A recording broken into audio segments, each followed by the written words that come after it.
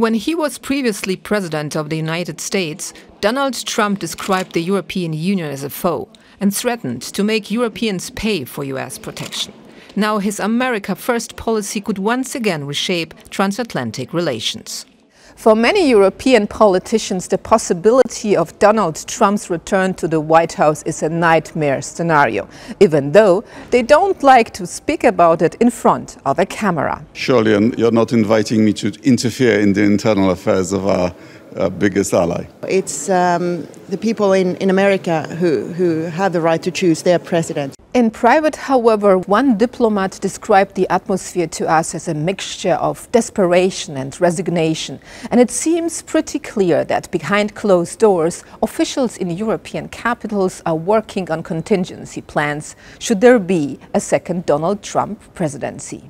I'm sure that there are contingency plans. They're not going to wait until the last moment. The advantage that they have is Trump is not anymore, unlike what was the case in 2016, 2017, is not an unknown person anymore.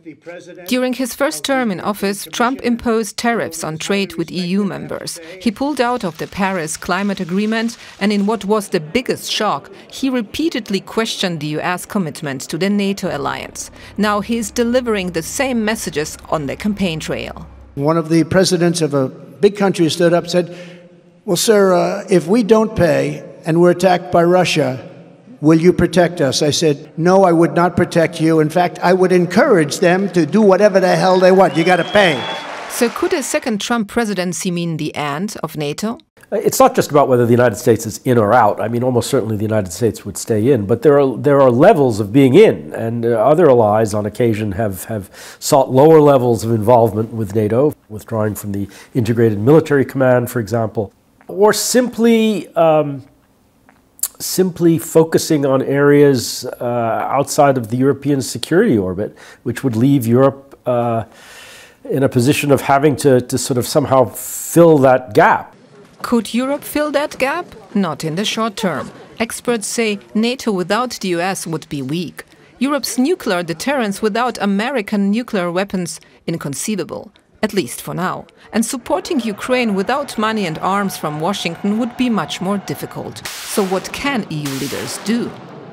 No matter what will happen in the US, Europe has to be able to do more on our own and in cooperation with our allies. This is a wake-up call for everybody in Europe to do more for European own defense. Doing more for European security could help, but it will take time for countries to be able to do that. A European Union army first discussed decades ago is still a distant endeavor.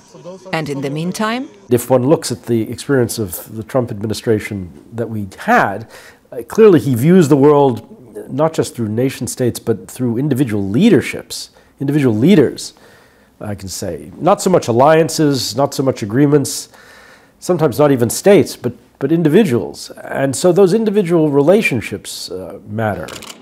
Building relationships, stepping up on defense, Europeans are bracing for Trump 2.0.